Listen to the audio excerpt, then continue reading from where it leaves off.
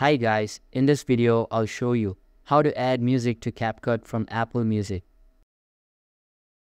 First of all, open the Apple Music app on your mobile device and make sure it is updated to the latest version available. After that, you will be redirected to the home page of the music player. Here, make sure you are in the library section and there are songs available. Once you have made sure of it, open the Capcut app and sign into your account.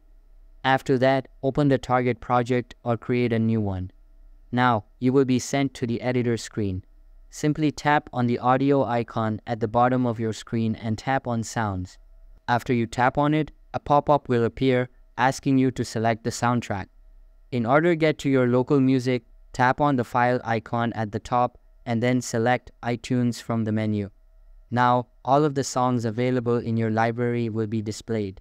You can add them by tapping on the add icon and you're good to go. So that's all for this video. If this video was helpful, don't forget to subscribe and hit the like button. Thanks.